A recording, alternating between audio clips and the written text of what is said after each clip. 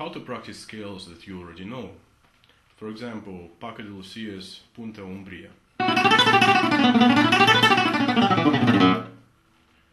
Well, I have a very good way to do it that I always suggest to my students, and here's how it goes. You start with the first note of the scale and start adding one note at a time until you've played the whole thing. So this scale is a bit too long to demonstrate, but let's take the Phrygian scale that occurs so often in flamenco. So I would practice it like this.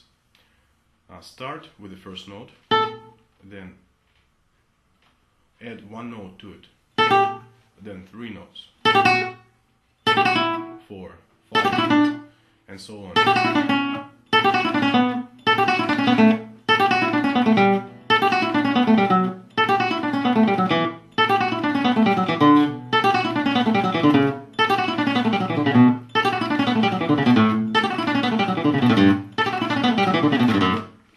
And then we've played the whole thing.